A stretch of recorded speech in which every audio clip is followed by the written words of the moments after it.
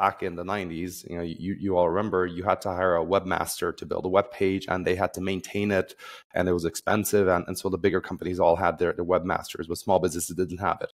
Fast forward to today, you can just click and put together a website, but there's strangely not less demand for people building or tweaking websites. There's specialists who are tweaking WordPress, etc. So my sense is that, like, as long as technology is still spreading across the world, we will still see a demand rise, and technology is still not everywhere. And I'm kind of thinking that we might see a little bit different. Until now, it's kind of gone into big tech and, like these amazing positions which pay very well and generate a lot of value.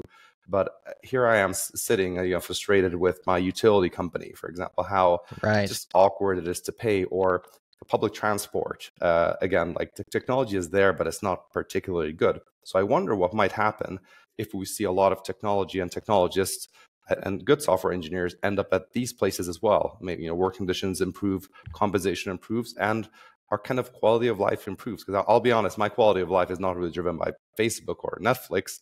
It's kind of driven by the more mundane thing, how easy it is to reach the local council. Why can I not do this online? And so I wonder if that part of, like, these businesses that are still not really digital, are we going to see in the next 10 years a boom there of software, maybe AI assisted, going there, and obviously software engineers building that? So I'm kind of optimistic that that's going to happen. AI makes everyone more productive. And so small businesses, for example, until now, building an app, how much did it cost? I don't know, like $20,000, $50,000, $100,000 to build a custom app. It was not affordable for a lot of small businesses. My trainer at the gym was telling me he really wants to build this app. He's got this dream of doing it. He cannot afford it. All these people might be able to do it through, again, like a little bit what happened with websites, becoming point and click. It might happen with all sorts of apps. So I think it'll be super interesting, exciting. There will be demand increasing in a lot of these areas. I don't know about the rest, but so far I'm not seeing it slow down. I think, however, one thing I will say, this is the first time I'm seeing software engineers becoming worried about our jobs. Until now, let's just be honest, like what we did is we kind of automated other people's jobs, right? Like customer support, like in every single company, customer support teams have been going down in headcount.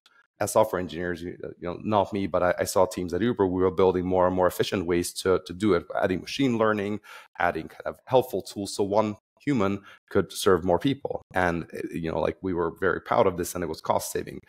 And now is the first time where software engineers are asking, like, am I going to automate myself out of a job? And I hope the answer is no, but we've never asked this question before. So I think this is a big, big change.